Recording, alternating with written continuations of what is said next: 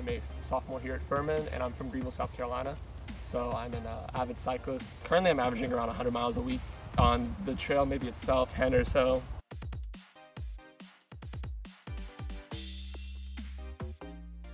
One of the bad features of that is with the weather, how it will cause cracks in the road. It's not really enjoyable to hit bumps all the time. So that's kind of annoying as a cyclist. Yeah, definitely have to wait before, because if I'm going hard, then yeah, it's kind of annoying that I have to wait to cross the street.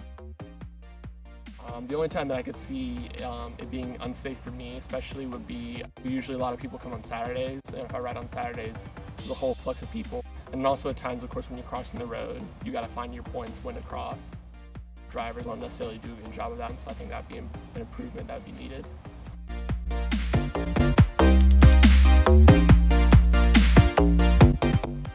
Yeah, so we ran an event where Alpha Phi Omega went into the trail, cleaning up just various debris that we found. We saw that there was a need in the community cleaning up this trail because local regulation just seemed to be absent, so we decided to step up and clean this trail.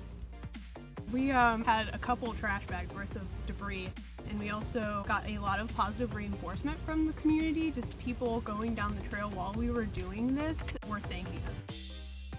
I think maintenance is really important because not only for beautification purposes, but also in terms of sanitation, because we found a lot of broken glass and other sharp objects which obviously are unsafe.